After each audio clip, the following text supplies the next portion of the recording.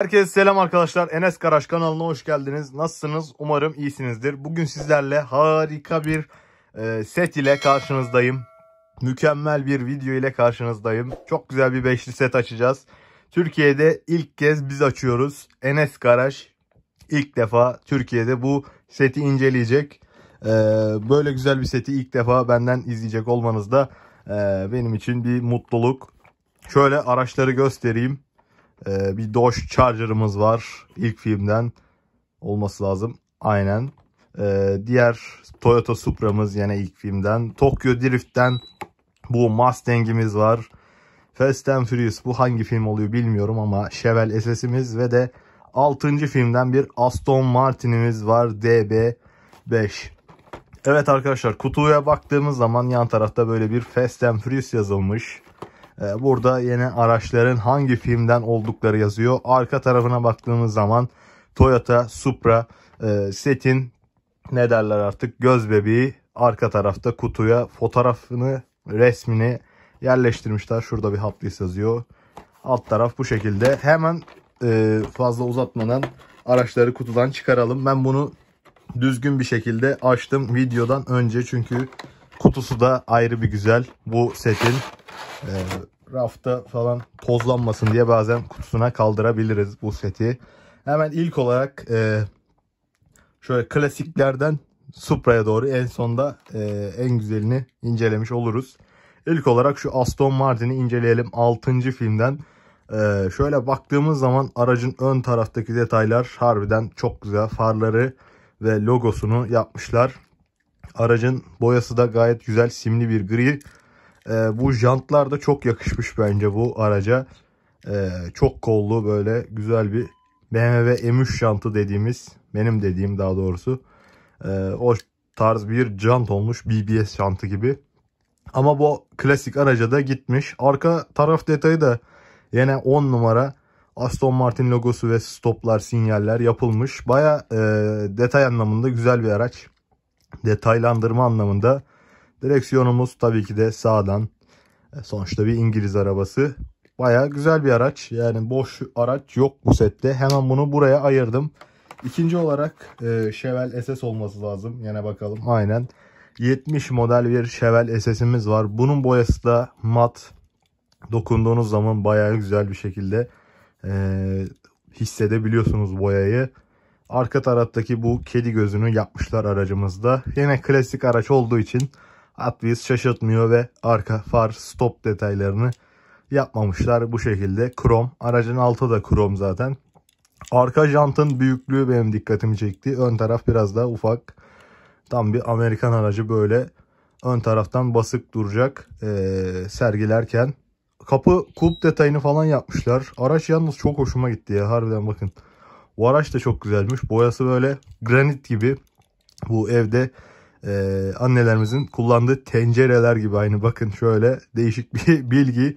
Bu da aynı o tencerelerin içindeki kaplamaya benzettim ben. Granitten bir boyası var. Jantlar da nardo gri. Jantları da yakıştırdım araca. Ön tarafına geldiğimiz zaman ön taraf baya güzel. Keşke farları da renklendirselermiş. Olabilirmiş, çünkü Aston Martin'de yapmışlar. Sonuçta krom olarak yapsalardı hadi boyanamaz vesaire diyecektim ama aracın bir parçası bu. Ön farlar ayrı şekilde yapılmış. Keşke renklendirselermiş. İç detaylarına bakmaya çalışırsak, yani iç detayı, evet yine koltuklar güzel şekilde yapılmış. Bakın koltuğun desenleri falan var, fakat torpida baştan sağma yapılmış bence. Ama kapı kulbu falan detayları, şuradaki kedi gözler detay olarak güzel. Keşke ön ve arka far detayı da yapılsaymış. Hemen bir diğer aracımıza geçelim. Şöyle baktığımız zaman bu araç da çok hoşuma gidiyor. Mustang, boyası da efsaneymiş bu arada. Kameradan gördüğünüz üzere harbiden bayağı güzel bir boyası var bu aracın. Tokyo Drift'te biliyorsunuz son yarışta bu araç ile DK ile yarışıyor. İzlemeyeniniz yoktur herhalde. Spoiler olmaz herhalde bu bilgi. Çünkü şu ana kadar arabayla alakası olan, arabaları seven herkes Tokyo Drift'i bence Hızlı Öfkeli serisinin en iyi filmlerinden ilk 3'e giren bir film. zaten 1, 2, 3 bence en güzel filmler. Daha sonrasında çok arabadan daha çok ne derler, savaş filmi gibi bir şeye dönüştü zaten. Hele ki son filmin fragmanını izledim. Son filmde biliyorsunuz ki Hint filmlerine hallice değişik sahneler vardı. Gitmedim bile izlemeye, bakalım. Onda önümüzdeki günlerde bir boşluk olursa izleriz o filmi de. Ama benim en sevdiğim ilk 3 film harbiden araba film olduğunu belli ediyor. Çok güzel arabalar, çok güzel sahneler var çünkü ilk 3 filmde.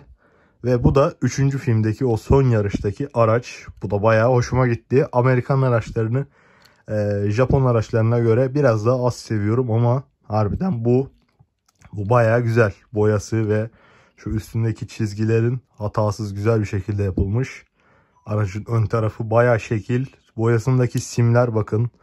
Bir Aston Martin yeşili gibi boya. Harbiden boyası mükemmel bu aracın. Jantlar klasik Hot Wheels jantı. Arka stop detayları yapılmamış. Canları sağ olsun. Bu aracın boyası yeter. Harbiden bayağı güzel bir araç. Bunu da buraya kaldırdık. Hemen bir klasik araç daha, bir Amerikan daha yapalım. Ve ardından sizin de benim de çok incelemeyi beklediğimiz bu güzel araca geçelim biraz sonra. O da arkadan bize göz kırpıyor. Abi Dodge Charger'da biliyorsunuz ilk filmde son sahnede diğer arkadaşımızla beraber, Supra ile beraber çok güzel bir şekilde sahneleri olan bir araç. Bu aracın da yeri ayrı. Şöyle gösterelim.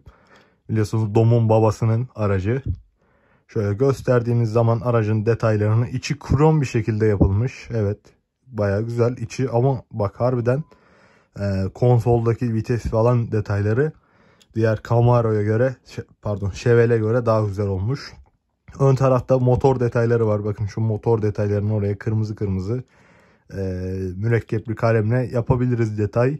Şurada bir Dodge RT. Şurada kedi gözler yine yapılmış. Ön taraf bu şekilde, biliyorsunuz bu araçların farları pop-up şeklinde. Değişik, kapağı böyle dönüyor arkaya doğru. Ve farlar meydana çıkıyor. Arka taraf bu şekilde. Bu aracın arka stopları çok güzel zaten. Şu anda hala da devam etmekte olan araçların farlarına da benziyor. Artık ne derler, ikonikleşmiş bir far dizaynı var. Keşke renklendirilseymiş, çok güzel dururmuş. Ama yani klasik Hot Wheels biliyorsunuz bazı araçları çok güzel yapıyor. Bazı araçları da yarım yamalak yapıyor. Bazı araçları hiç yapmıyor. Yine buna bir iki ufak detay eklemişler sağ olsunlar. Hadi ön panjuru bir şey demedik de arka stopları bari bir renklendirme yapsalarmış güzel olurmuş. Bu araç da bayağı güzel yine. Jantları da klasik, yani tam bir klasik araca kullanabileceği bir jantı Hot Wheels'ın. Bu da güzel bir araçtı harbiden. Sette boş yok. Bunu da kenara bıraktık ve son olarak setin vedarı iftarı. Kurşun atılıp kurşun yenilecek. Çok kişi arasında rafta bunu gördüğü zaman kavga çıkabilecek bir araç. Herkesin en yakın arkadaşı bile birbirine düşüren bir araba. Harbiden Toyota Supra. Şöyle baktığımız zaman araç harbiden uzun zamandır beklediğimiz bir araç. Koleksiyona başlayalı.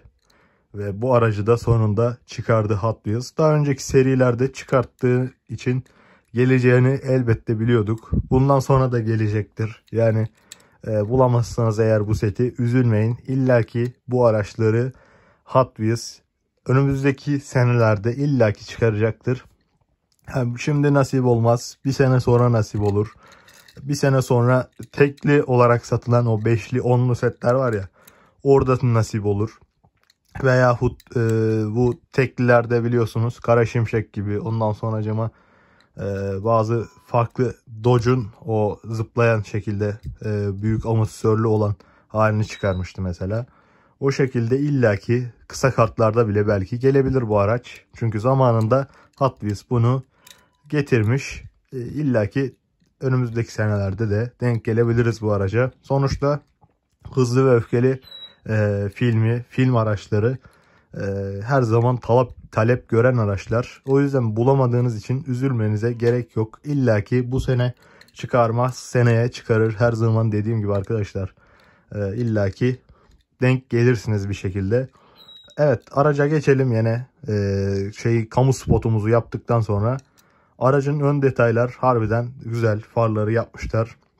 Şöyle bir Toyota logosu var ama Toyota logosu benim bildiğim filmde kanatlı melek tarzında bir şey olması lazım. Orada Toyota logosu yok gerçek filmdeki araçta.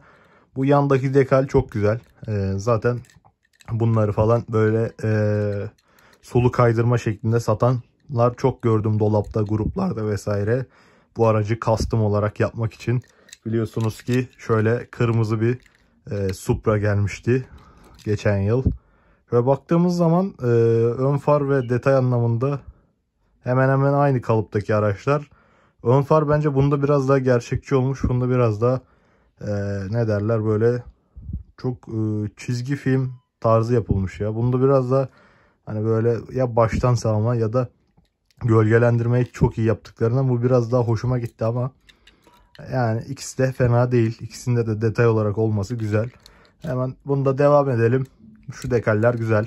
Zaten şu dekaller olayı bitiriyor. Araç 10 numara bir araç.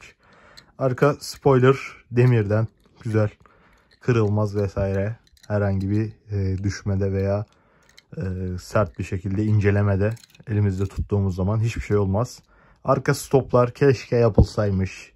Ya şu araca var yapın ya. Harbiden Hot Wheels bazen çok güzel detaylar yapıyor. Fakat bazen de böyle detayları yapmayınca kötü oluyor ya. Harbiden keşke bu araca yapsaydınız ya. Bari bu araca yapsaydınız. Aston Martin'deki kadar şu araca yapsaydınız çok güzel olurmuş. Fakat klasik Hot Wheels yine sonuçta Supra'yı yaptım diyor. Geçiyor herhalde. Bilmiyoruz artık. O kadar detayında girmeye gerek yok mu diyorlar. Ne yapıyorlar orada fabrikanın içinde bu çekik gözlü abilerimiz. Şöyle şurada da bir toz vardı. Onu da attık. Şöyle baktığımız zaman Toyota Supra Made in Indonesia falan yazıyor. Evet, klasik Hot Wheels yine yarım yamalak detayları yapmış. Olsun, canı sağ olsun Hot Wheels'ın.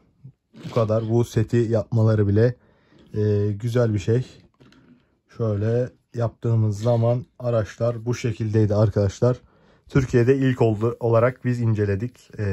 Ben görmedim, yani denk gelmedim, bilmiyorum. Çeken bir abimiz, kardeşimiz varsa buradan affola. Ama benim gördüğüm, ben ilk defa inceliyorum bu seti. Güzel bir set. Denk gelirseniz alabilirsiniz arkadaşlar. Zaten bunu dememe gerek yok. Şu iki araba için o klasikleşmiş sahneyi çekip fotoğraflamak için bile bu set alınır. Yine güzel bir set incelemiş olduk arkadaşlar. Yavaştan videoyu yine bitirelim. Araçların yakın detay çekimlerini yine sizlerle birlikte paylaşacağım. O ikonikleşmiş sahneyi de fotoğraflamaya çalışırım yine sondaki yakın detay çekimlerde. Bakalım, onu da yapmaya çalışırız. Yavaştan videoyu bitireyim. Videoyu beğendiyseniz beğen butonuna basabilirsiniz arkadaşlar. Kanala henüz abone değilseniz abone olup yanındaki zile tıklarsanız, bildirimleri açarsanız videolardan anında haberdar olmuş olursunuz. Aşağıda yorum kısmında yorumlarınızı bekliyorum arkadaşlar. Yorumlarınızı elimden geldiğince cevaplamaya çalışıyorum. Videoyu izlediğiniz için tekrardan teşekkür ediyorum arkadaşlar size. Herkese iyi günler. Hoşça kalın.